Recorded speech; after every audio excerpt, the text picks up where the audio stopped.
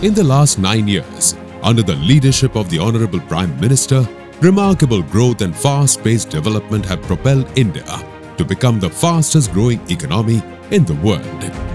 The accelerated urbanization necessitated convenient and quick public transport of people. Metro networks have become the pulsing arteries of these bustling cities.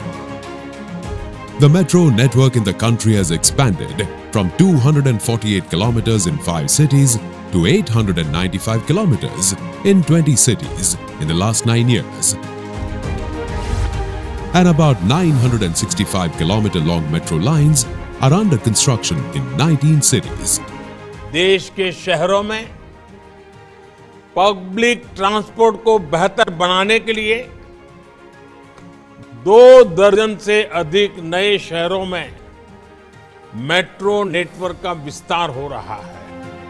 In continuation to inauguration of the line from Whitefield to Krishnarajapura on 25th March 2023, the 2 vital sections from Krishnarajapura to Baiyappanahalli and Kengeri to Challaghatta is all set for dedication to the nation by the Honorable Prime Minister.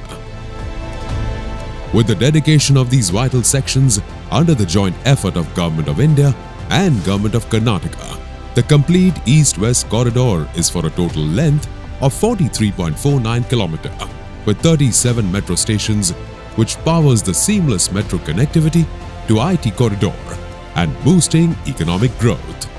The total operational metro network of 74 km is expected to serve more than 20% of Bengaluru's population, thereby reducing traffic congestion and carbon footprint. Namma Metro, the lifeline of Bengaluru, now boasts of a ridership of over 7.5 lakh people per day and is working round the clock to provide Bengaluru the infrastructure it deserves to serve generations to come.